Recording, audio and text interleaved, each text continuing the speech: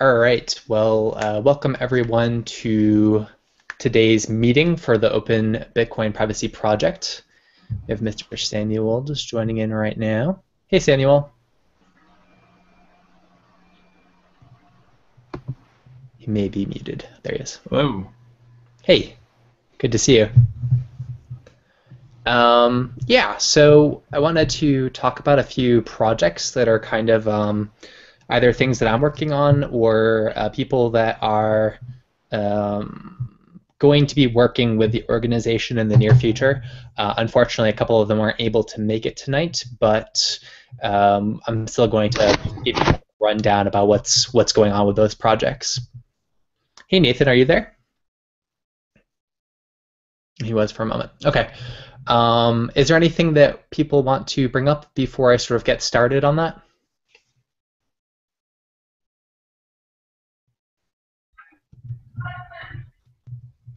All right, cool. So let's see.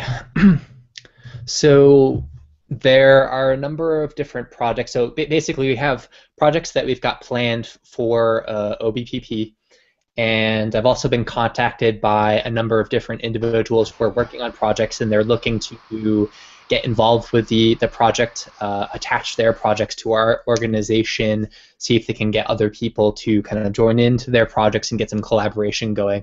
So for all those who are present now and the people that are going to be viewing live or watching the recording later on, I just wanted to sort of give a rundown of what those projects look like, and if people are interested, they can get in contact with us and get involved. So since Chris is here, I guess we may as well start off with some stuff that he's working on.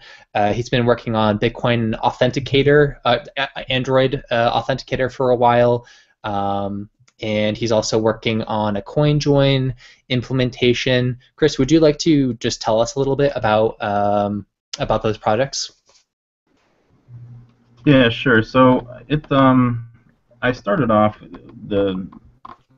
with it was just an Android app that I developed. I kind of was not too hot on these multi-sig services that were coming out where they keep your second set of keys on their server, and not that that's necessarily a bad security model, but it's a bad privacy model because you have to send all your transactions to their server. So Right. I just kind of created an Android app where you would keep the second set of keys on your phone, and you get a little notification on your phone when you make a transaction, and you just approve it.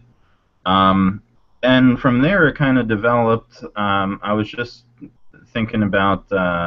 Well, I originally wanted to see if I could persuade any developers to incorporate it into their wallets, and I got a little support. But I was just going to try and maybe like fork like a more popular wallet like Multibit. But Mike Hearn suggested to us, he's like, how about you just use the Bitcoin J library and just build a wallet to go with it. So that's basically what we've done.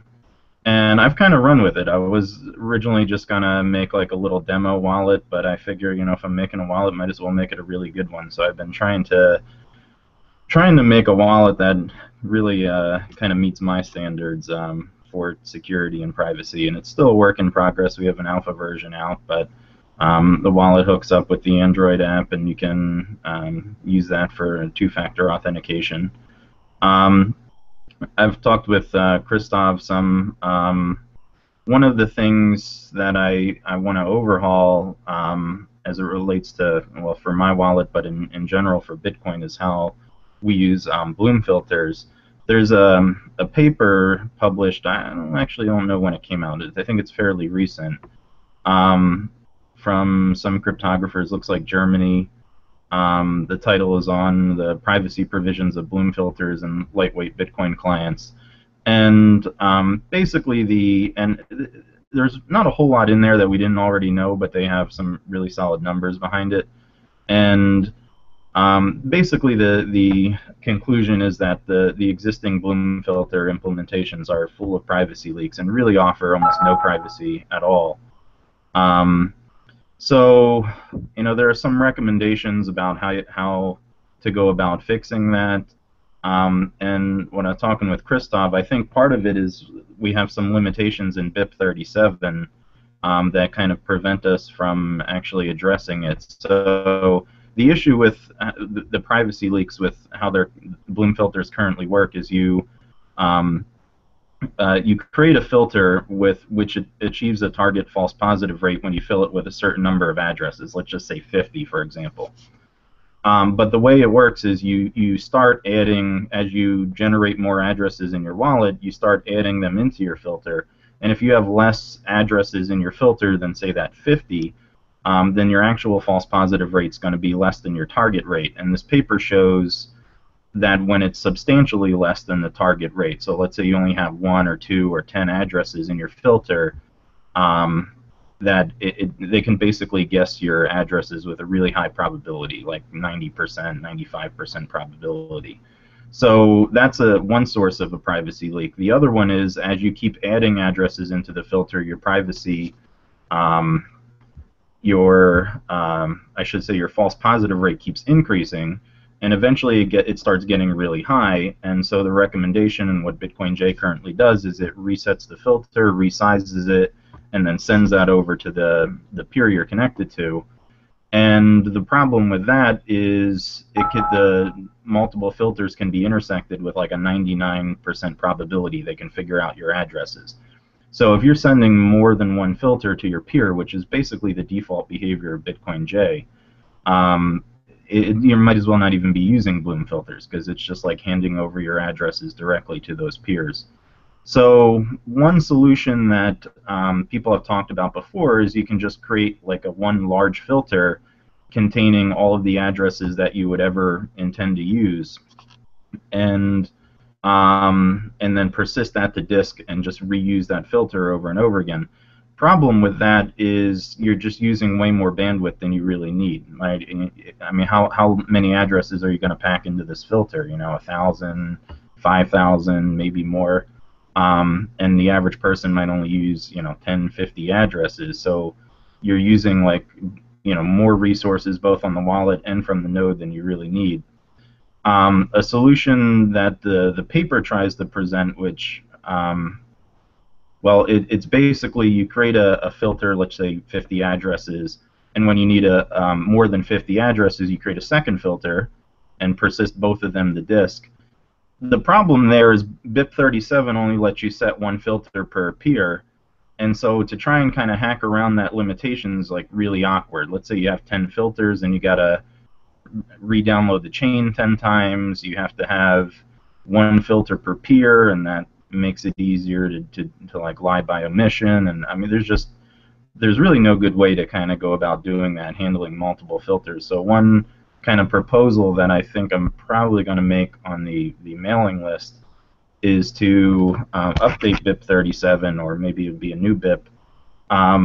So instead of handing a single filter to your peer, you can hand them a list of filters.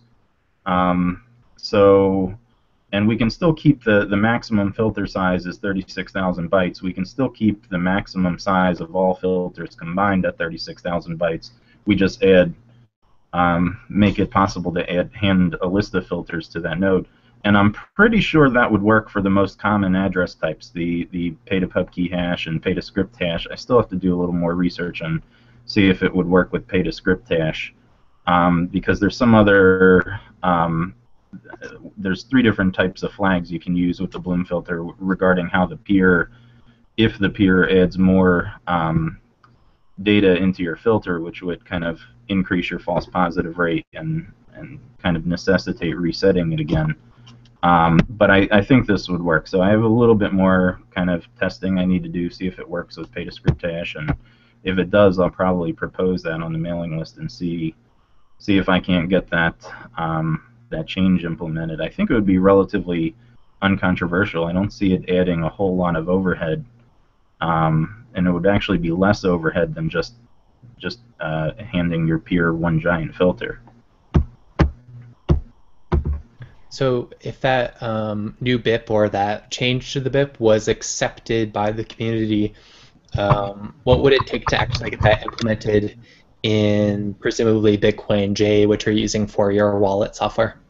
Mm-hmm. So what would it take for that to actually get implemented? Well, I'm not that great in C++ and not familiar with the core code, so I don't know if you guys yourselves or anyone interested in writing that. I mean, it would be a relatively small change to the protocol. I don't think it would be that much work to actually write the pull request for it. And then I don't know. We'll see if it has. The only one issue I could see with it is that each node would be calculating more hash functions if you have more filters, but still, you're not going to be calculating that many hash functions that it would be slowing it down. So I don't see it being that controversial, although I could be wrong. Very interesting. Well, thank you for sharing that. I was just curious if Justice has any thoughts around sort of the BIP process and appealing to different wallet developers and so forth.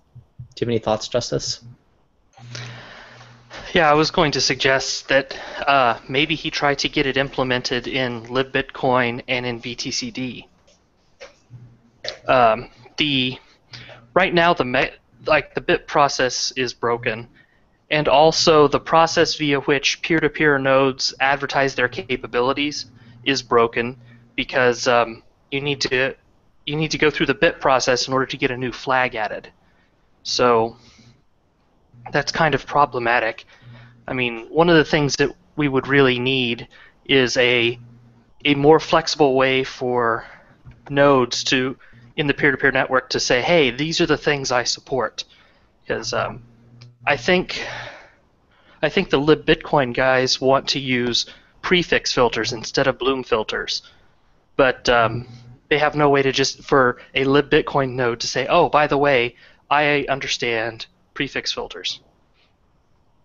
What we should, what we should really have is an extendable system where peers could just query, hey, client could say, hey, what do you support? And the server can reply, and then you don't have a central committee deciding what features are or are not advertisable on the network. Yeah, I mean, it could be done as a service bit. I mean, that was one of the issues with bloom filters. Some people wanted to see it done as a service bit. My only concern would be, I don't know, I guess you could bump the versions on like Bitcoin or BTCD or libbitcoin or what have you, but it would be incompatible with the existing bloom filter code, or not necessarily incompatible, but it would be backwards compatible, but not compatible with nodes that don't support it. Right. You'd advertise it as a different feature. My one issue, and new nodes could advertise old style bloom filters or new style bloom filters. Yeah. I don't know how. Maybe you guys know how they plan on doing. I can understand prefix filtering if you're using like data and op return. I don't know how they plan on doing it without using op return though. I heard like prefix brute forcing, which sounds like a really bad idea to me. I don't know. What do you guys think?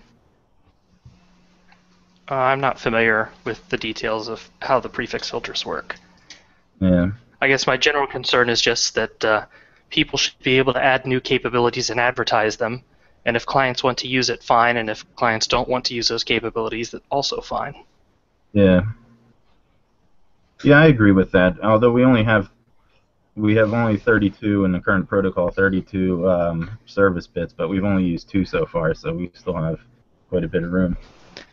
Well, and I don't think service bits is a good mechanism, because like you said, there's 32 bits there that have to be rationed. Yeah. There should be, some other kind of mechanism that can be arbitrarily extended. Yeah.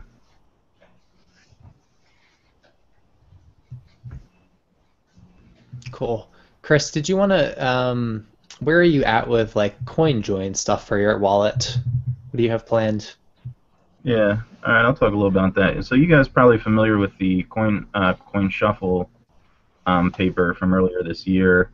Tim Ruffing is, I guess, the lead guy on that. He posted on the development mailing list that he was looking to try to get it implemented in some wallet. And so I emailed them back and was like, hey, I have a wallet. I'm willing to work with you, try and get it implemented. And so we emailed back a couple times. I actually haven't heard from him in like a month. I gotta write him back. But so one of the issues with CoinShuffle, I guess, or CoinJoin in general, is what communication channel do you use for it? And I asked him, what he had in mind, and he said, well, I didn't really have anything in mind. That's kind of a more of a difficult part to figure out. And so I spent quite a while, trying to think about how we could do this. I'm talking to Christoph. Can we use BitMessage? That doesn't really work that well. You have the proof of work, and so I just came to the conclusion that if you're going to do it right, might as well, write the communication channel from scratch. So I started writing like a peer-to-peer communication channel just for CoinJoin, and it follows a lot of the Bitcoin protocol specification, but I'm switching out the transaction block messages with what I'm kind of referring to session create and session join messages. So anyone would be able to create a new CoinJoin session, and that session will get relayed around between all the other peers, and then anyone can join that message by broadcasting a session join message.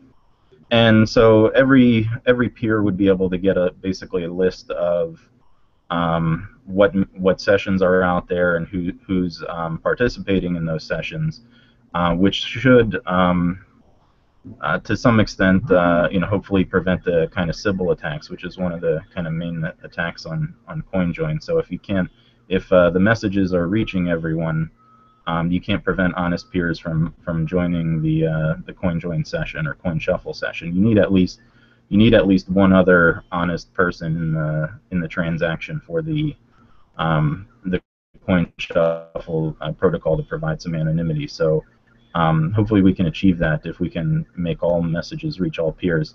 And the way I'm planning on kind of preventing spam on the network is the messages, both the coin or the session create and session join messages, you're going to have to attach your input, assigned input, to the message, and so it won't get broadcast if the input is valid, or if it's used in another active session, it won't get broadcast.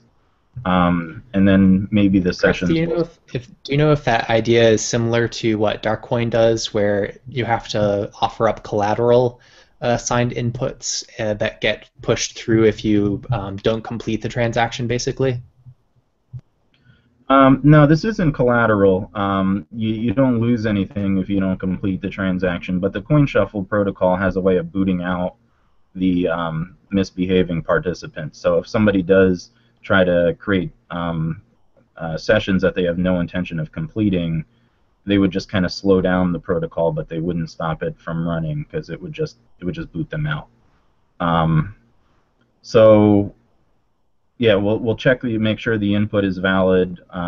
It's not used in any other message, and then we'll probably have like a time limit on how long the sessions stay open for. So maybe after an hour it'll expire. So at most, if someone wanted to try and like spam the network, they would only be able to broadcast one message per input they have over some dust value per hour, which is not really a DOS.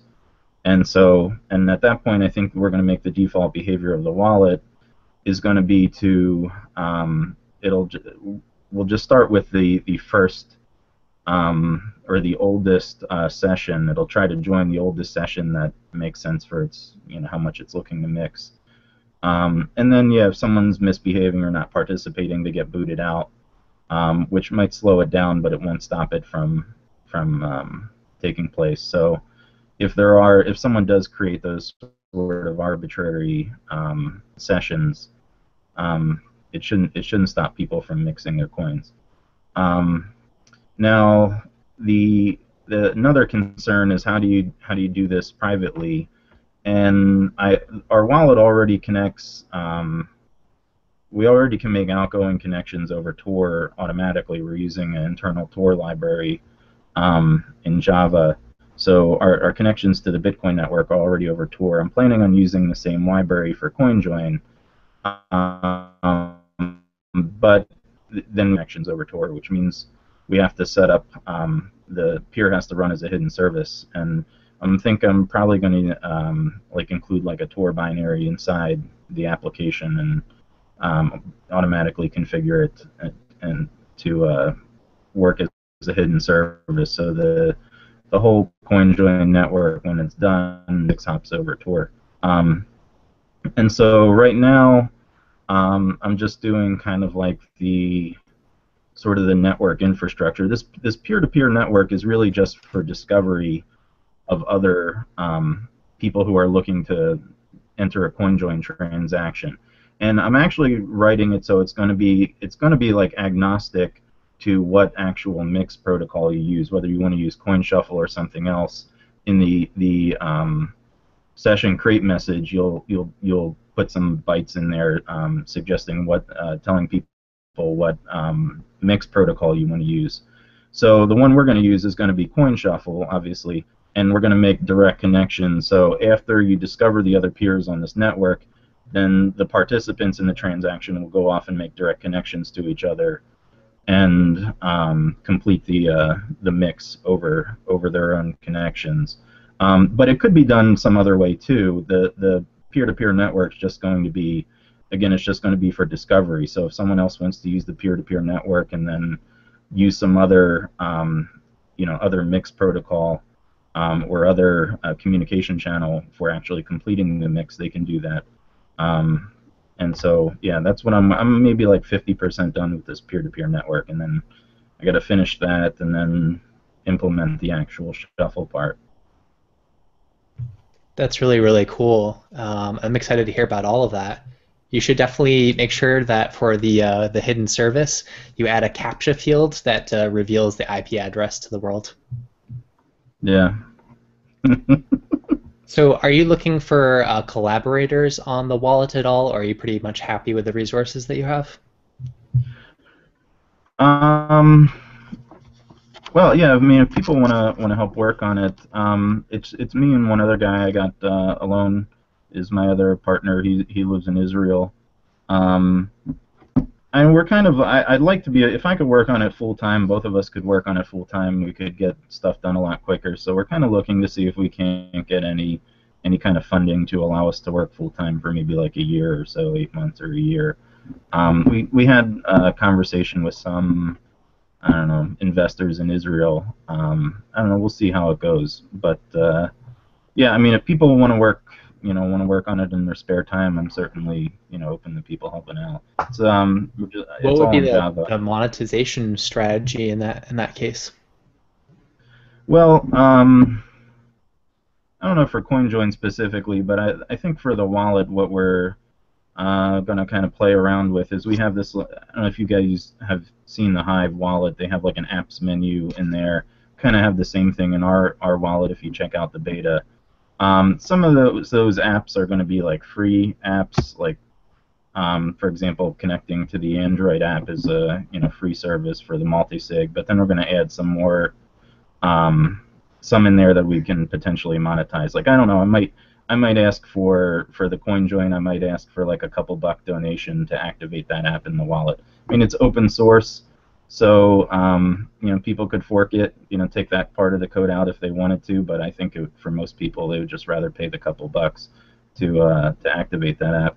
We also are working with Coinapult. They're going to implement their locks into the wallet. So if you want to use the Coinapult locks, and we get like a small cut of the profits from that. Okay, cool. Very cool. So I just wanted to bring your attention to a related project. Let me do my screen share here real quick. So there's some guys, and possibly ladies, I don't really know, in San Francisco. They have like a Bitcoin devs meetup, and I guess they've been working on kind of a wallet for a while, Bitcoin JS lib wallet. And then one of the guys, or a couple of the guys, actually forked that, and they have a CoinShuffle enabled version of the wallet So I got a contact from Brian Vu, who unfortunately couldn't make it tonight, but he's interested in linking up in the future. And so I'm curious if he or any of the other people in that community might be interested in collaborating with you on your project. Yeah, I think I saw. Did he give a presentation recently on CoinShuffle? I think I saw that. I haven't seen it, but he may have. Yeah. Cool.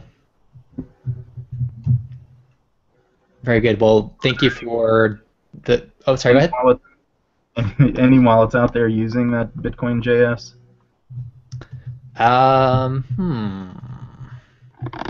Or is it just aware of? Let's see if there's anything indicated on the GitHub. I don't think I've actually heard of anything. I think it's more like it's been more like little hackathons that they've been doing. Yeah. You know, just working on their spare time. I'm not sure it's anything. Definitely seen Tariq on GitHub before. I don't remember where. Anyway, so yeah, I'd be curious if there may be other people like that that would be interested in collaborating on your projects, especially since it's open source. Yeah. Cool. Anything else you wanted to add about what you're working on right now, Chris? That's just it right now. I got the wallet going, the Android app, the CoinJoin. Those three. Trying to fix the bloom filters. Very cool. Very cool. That's awesome stuff. And is there anything that you're aware of right now that this organization can kind of help push those efforts forward? I don't know. I mean, if you guys want to, help, maybe test out the alpha version, see what you think of them, find any bugs, or I don't know if you guys want to help code the pull request if we ultimately get to that point, or I don't know, reach out to the people in the other implementations and see if they're interested in adding that, or just in general help, collaborate with ideas on how to, fix some of the more privacy bugs that we have.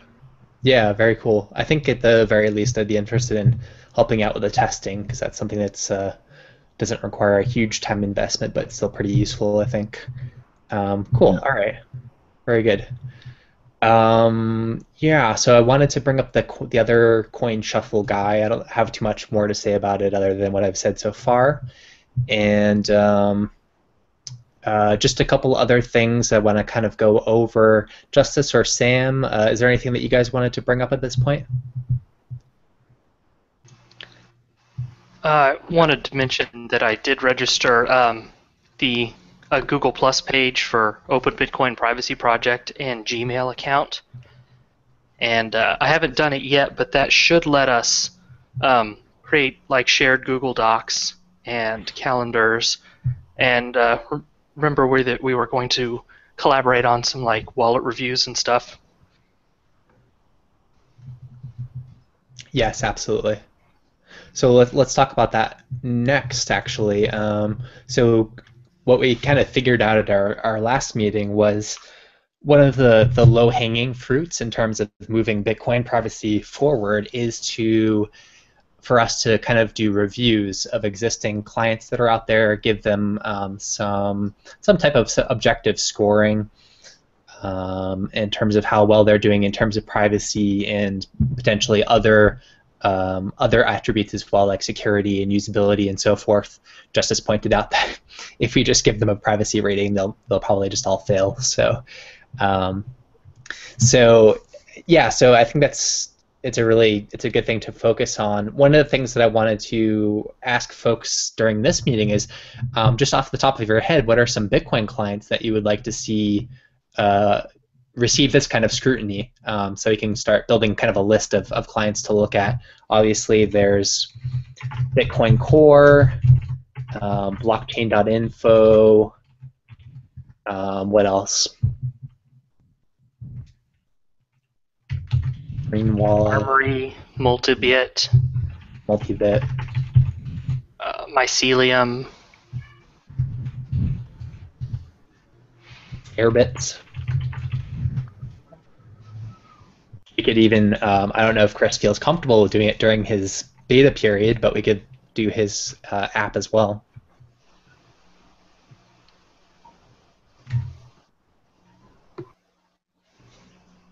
Chris, can you remind me, what's the URL where we can find your wallet? It's bitcoinauthenticator.org. I'm debating on, if to name the wallet something else. I picked that name when it was just an Android app, and right. Now that it's a wallet with it, I never really came up with a great name for it. So that's something else you guys can help up with if you can think of a decent name just for the wallet. I think you could use a new name because that doesn't really explain all that it is at this point. So. Yeah. I guess it's all right for just an Android app, but for the the wallet should probably be named something else. I've just been referring to it as Authenticator Wallet in the code, but can do better than that. Yeah. I didn't hear Electrum in that list, though. Would be a good one as well. Electrum, yep, good.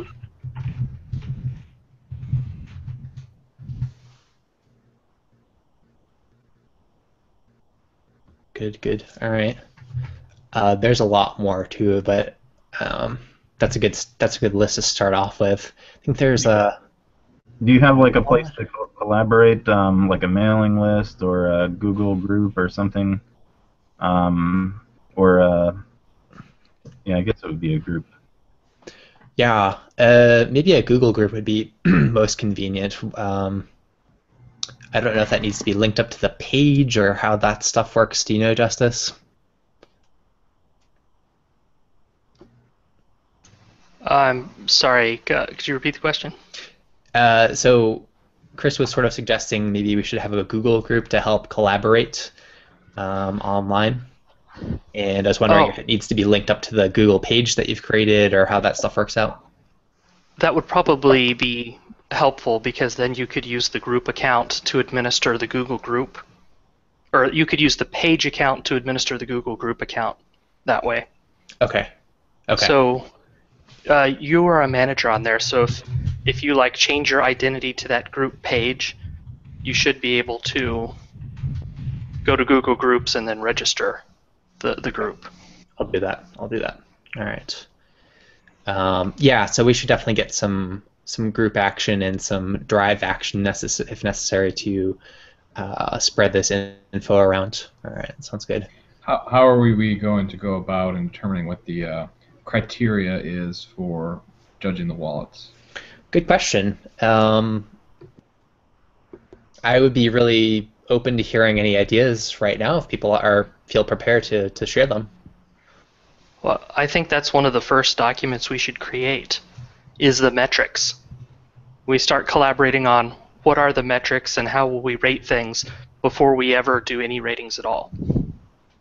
Do you feel is now a good time to start discussing those metrics?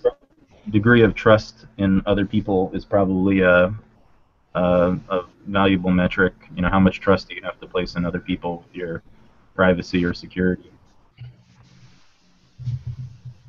Right. I think some categories can be binary as well. So, does it use HD or does it not? That kind of thing.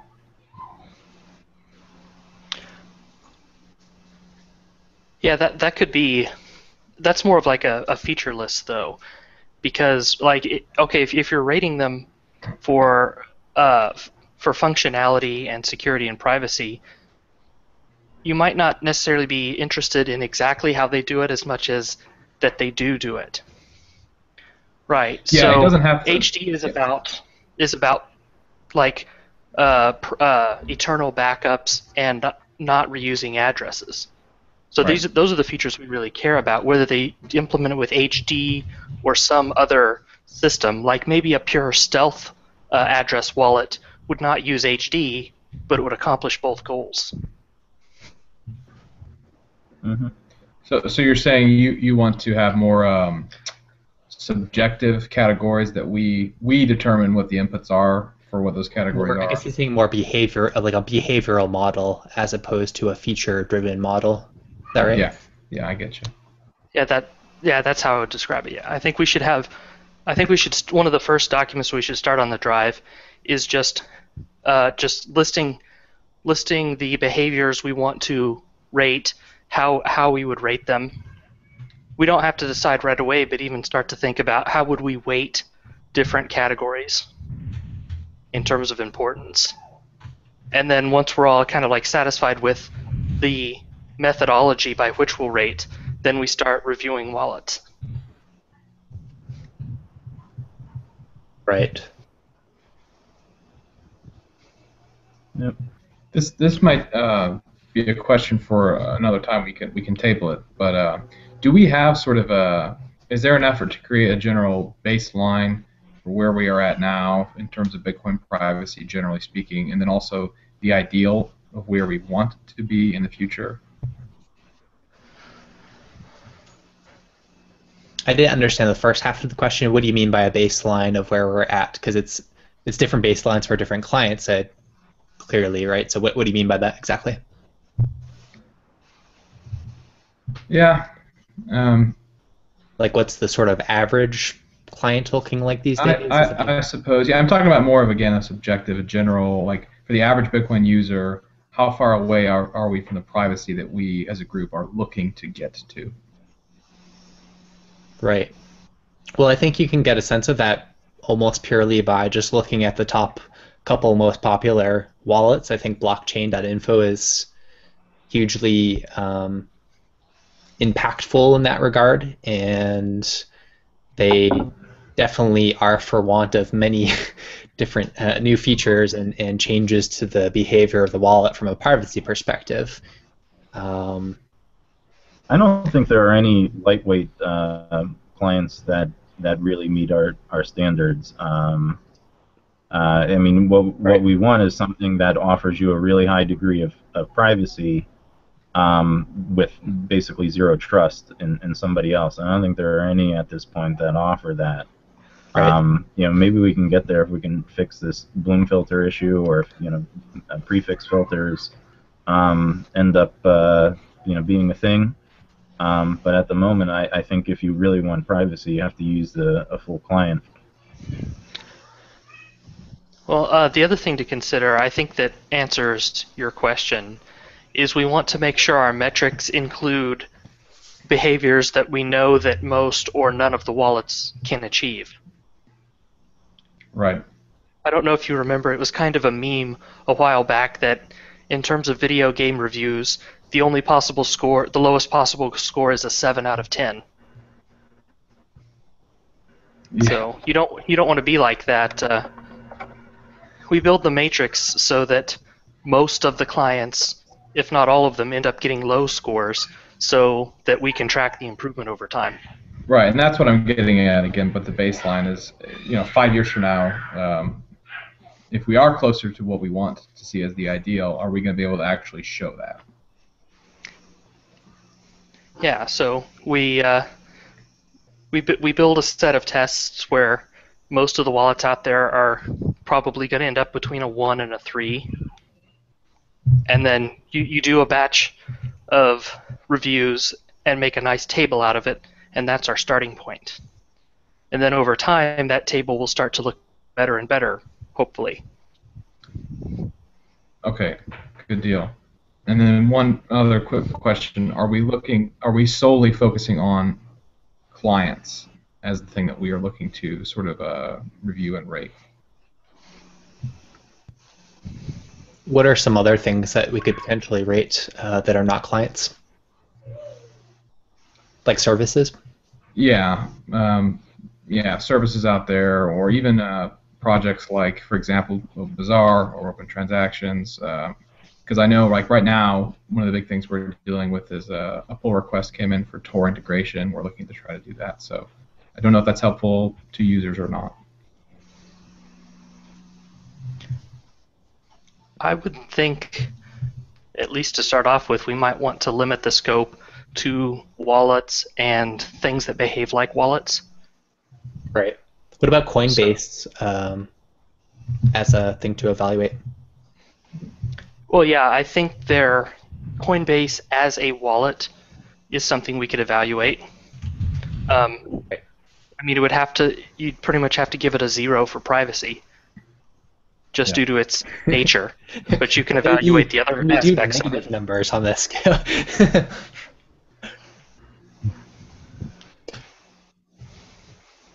If your address that makes sense. Yeah, we don't want to start off too broad. There's enough work to do anyway. But yeah, I mean, clearly there are some services that are also wallets. So.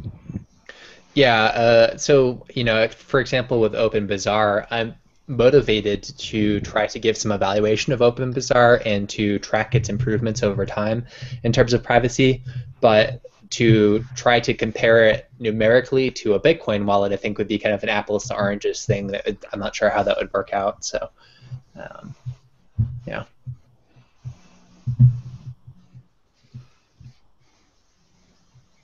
All right, very good. So in terms of identifying these behaviors, do we want to just put that off until we create the Google Drive document, and then people can start adding their thoughts there, or do people want to discuss it a bit more right now, or what's the preference? I prefer discussing it in the document. Okay. Works for me. All right, very, very good.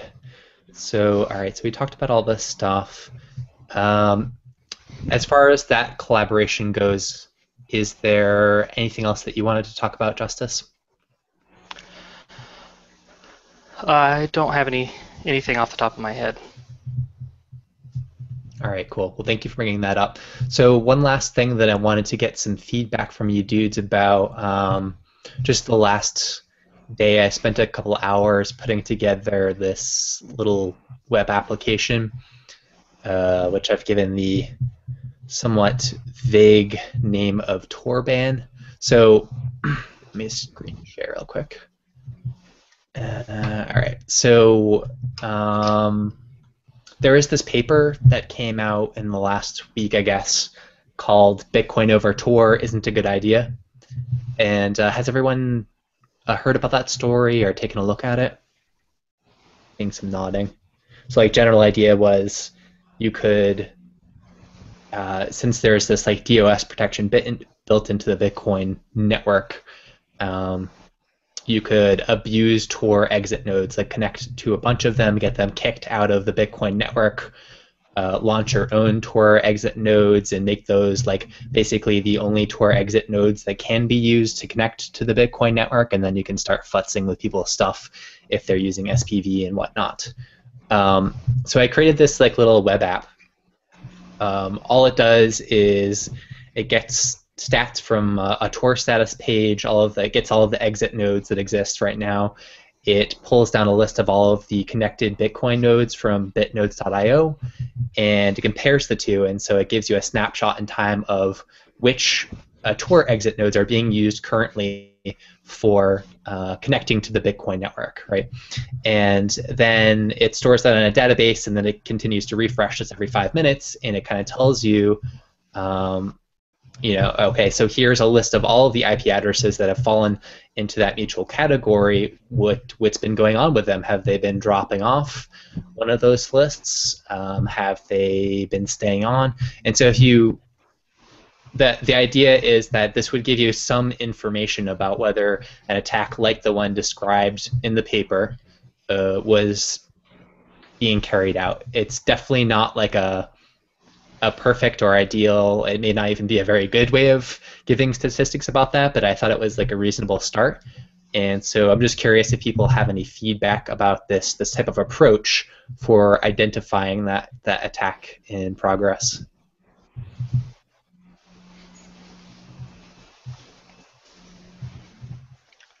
Yeah, so that list would drop to 0 if that attack was done, right?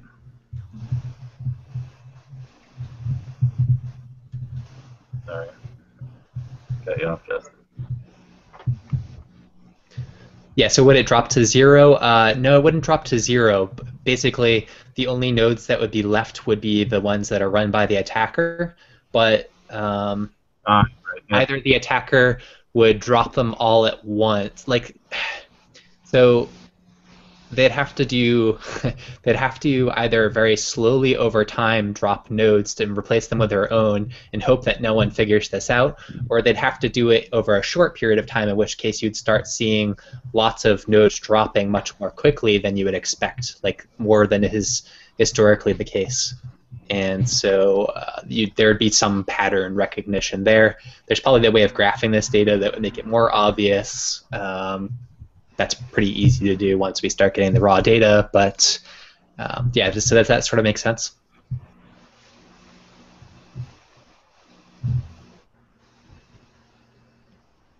Yeah, I could maybe even add some code into my wallet where if it keeps getting dropped by Bitcoin nodes, to keep like a count of how many it got dropped by, and that would be a good indicator. Like if it's having a hard time connecting, there's 7,000 Bitcoin nodes and it's picking a dozen at random. If it tries a couple hundred or even a couple dozen, and it can't connect to them, something might be up.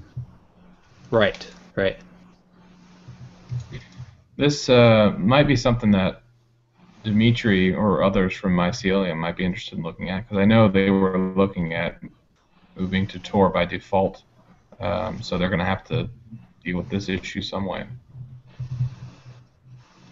Right. So I guess some people that are connecting through Tor will do it through a hidden service that's set up explicitly for this purpose.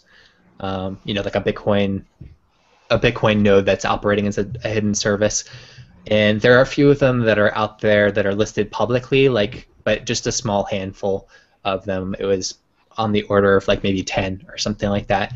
One of the weird things that seems almost kind of off about this to me is on average you're usually seeing about 10 of these nodes up at once, and that seems like a very low number to me. I'm a bit confused by why that is. I would expect to see much more people connecting to the Bitcoin network through Tor, but it seems awfully low. Well, okay, it's running a hidden service that has a .onion address is more complicated than just routing your Bitcoin traffic over Tor. I guess not a lot of people have the skills or knowledge to do that. Yeah, definitely it's more involved, and I should check that list and see if any of the hidden servers I run were in that paper. That'd be kind of fun. Yeah, as for the hidden the .onion sites, they're listed on the Bitcoin wiki somewhere. I found them when I was sort of looking into this. It's probably not an exhaustive list. I guess you can't even really. Could you come up with an exhaustive list? I don't know how you would do that. Yeah, I'm not sure about the details about how the peer-to-peer network does other node discovery. But presumably, if you connect to enough nodes and ask them for their peers, or eventually you would get a pretty good list. Right.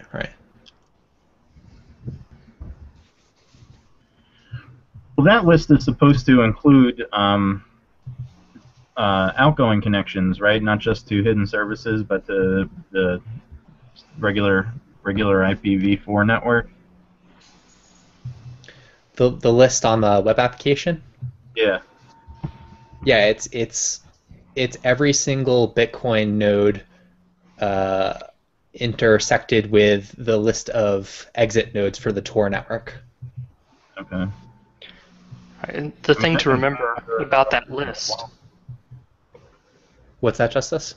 I was saying the thing to remember about that list is that the IP address that your source of nodes is seeing is not the IP address that's actually running a Bitcoin node.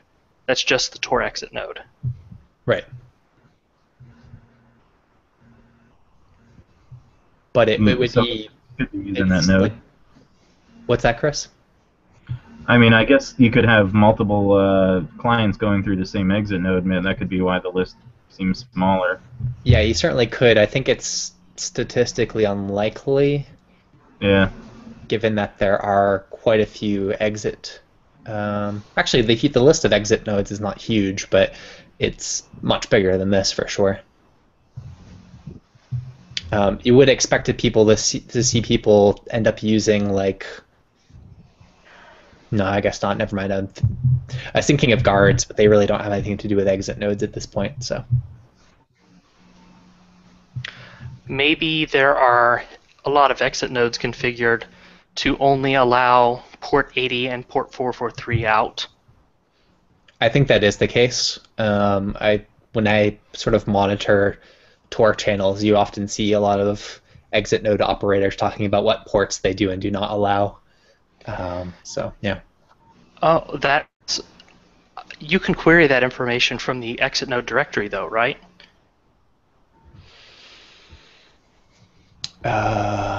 Query it from the exit node directory. Yeah, I think there's a way to do that. Yeah. There would have to be, because if some Tor client somewhere wants to say, hey, I want to go out on port 8333, it has to be able to find out which exit nodes are going to allow that. Right. So maybe the next stage of this web app would be find the list of exit nodes that potentially could connect to the Bitcoin network, which is going to be smaller than it's going to be a subset of the total exit node list. And then see how well distributed the connections are among that list.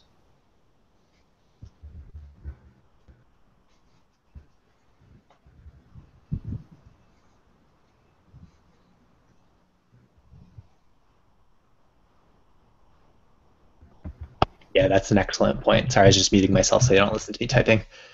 Yeah, that would be a good next step and interesting to find out about. Maybe we need to encourage people in the IPv4 network to make their nodes listen on port 80. That would increase the amount of exit nodes that could connect to them.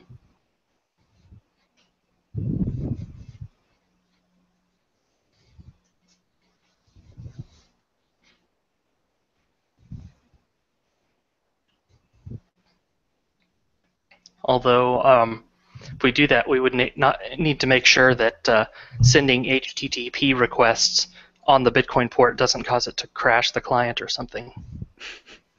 That would be unfortunate. Hopefully it's a bit more robust than that, but who knows? Well, yeah, hopefully. I wouldn't get my hopes up, though.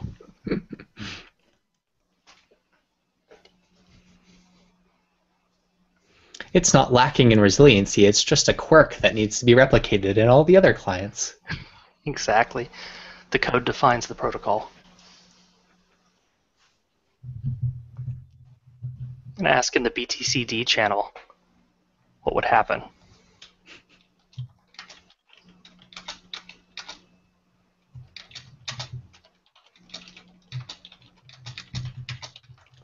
So while Justice is doing that, is there anyone else that wanted to bring anything up before we start wrapping up for tonight?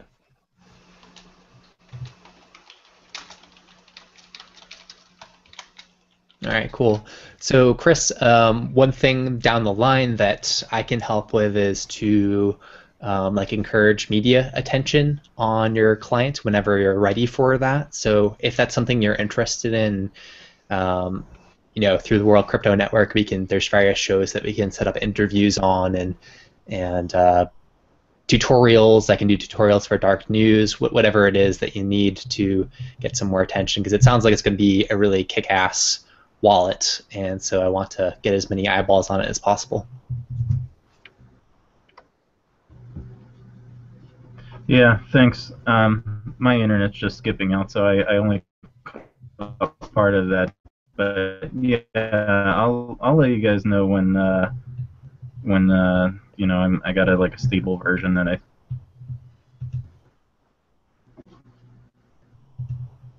Cool. I have a follow-up question for you, but I'll save it until after we sign off because you're lagging out there. And, yeah. All right, and Justin, Sam, anything else? Just quickly, I noted that we're trying to integrate Tor into OpenBazaar. We got a big pull request to do that, and we're working through that right now. Looks like it's not going to make it into 3.0, which is coming out in probably a week, but it'll be in 4, which will probably be out in early December. So hopefully Tor integration will be happening early December. I do think that folks will need to run a hidden service locally, and so Chris, if you have suggestions, you mentioned that there may be an easy way to get that set up. If you have something I can look at, that'd be very helpful.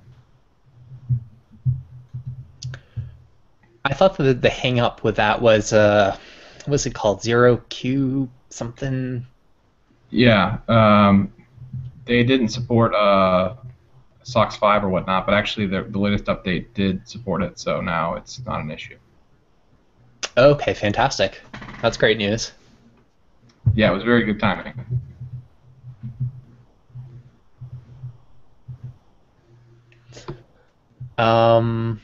Just wanted to add one other thing. I was ignoring the IRC chat, but by the way, if anyone wants to sort of hang out and talk to other people that are involved with the organization, they can do that on Freenode on channel OBPPs rather, and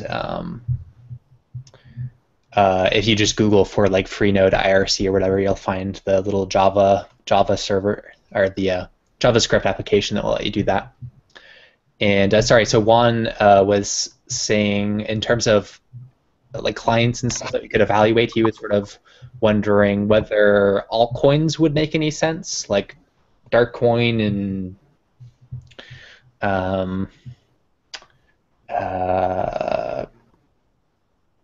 yeah, CryptoNote and those kinds of things.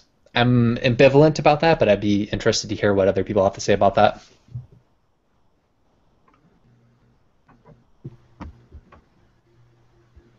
I would suggest, Bitcoin should be the primary focus, and if after we've got that nailed down, which is significant in and of itself, right? Then we want to do altcoins. That's fine. I mean, if there's privacy-focused altcoins specifically, might be worth spending a little time on. I mean, I'm interested myself in, like how basically updates like how Zero Cash is going, and because I don't follow them that closely, but right. I would. Bitcoin will obviously be the primary focus. Yep, I would agree with that. I know a fair amount about Darkcoin, so I could, for example, once we have this set of criteria, it would not be difficult for me to compare the reference Darkcoin client with these standards and give it a rating.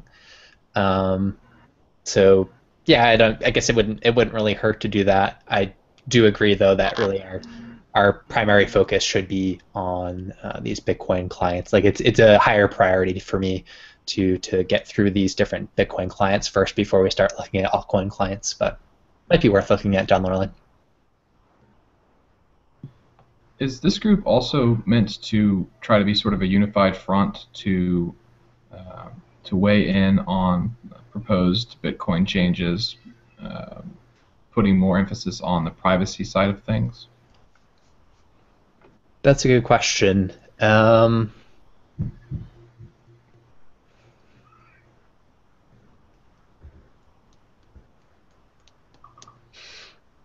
certainly open to that. I don't follow Bitcoin development closely enough to like have really strong opinions about that stuff, and I'm not sure that anyone would particularly care what I have to say about that in the Bitcoin development community. But if I guess I'll put it this way, if there are people that want to be involved with this organization who want to have efforts like that go forward, I'll be very happy to support them in that endeavor. It's not something I would initiate on my own. Does that make sense? Sure. Another question as well. How closely have you guys talked with the folks at the Satoshi Nakamoto Institute, Michael Goldstein, Daniel Krawitz, those folks? Because I know I think there's a lot of overlap, basically. Right. Yeah, we have talked with them, both Justice and I. We both asked if there may be ways to kind of link the organizations. They were pretty down on the idea at this point.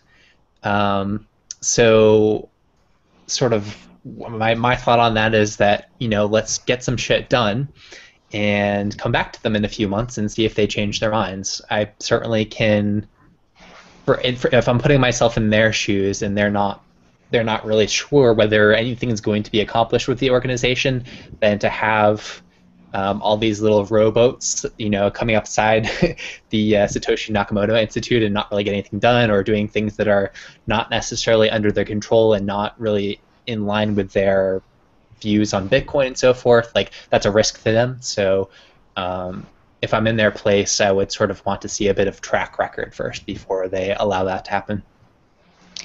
I will say that in terms of Michael and Daniel, I see them at least once a week, just because we're all here in Austin. Right. Well, and that actually may or may not help, but that's kind of another discussion. But it's more like they're more willing to collaborate on specific projects than merge the organizations. That's doesn't really fit with their goal. Right. I guess the SNI isn't really that kind of organization that's looking to grow in that kind of fashion. Yeah, I gotcha. I'm just glad to hear that you guys have reached out and chatted with them and whatnot. And I'm sure that there will be some ways to collaborate in the future. And I didn't know actually you guys were all in the same area, so that's cool. Yeah, they go to we all go to the Austin Bitcoin meetup. They've also got an economics meetup on Mondays. Yeah, we actually have 2 regular Bitcoin meetups per week here. And so I see them quite a bit. Very cool. Yeah, I know there's there's definitely a lot of like common interests and common values between the 2 organizations. So I wouldn't be surprised to see us doing a little bit of collaboration down the road. But right now it's, I don't know, not a top priority for me, I would say.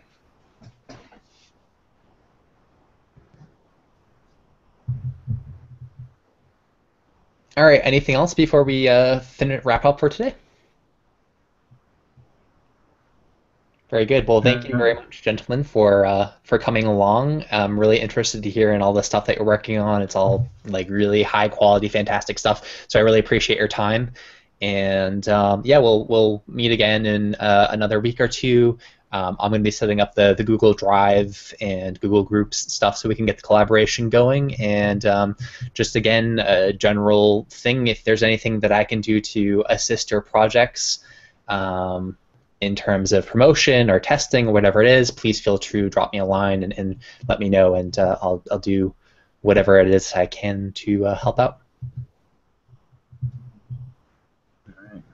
All right, guys, have a good night. Sounds good. Thanks, Christoph. See you. Take care. Bye.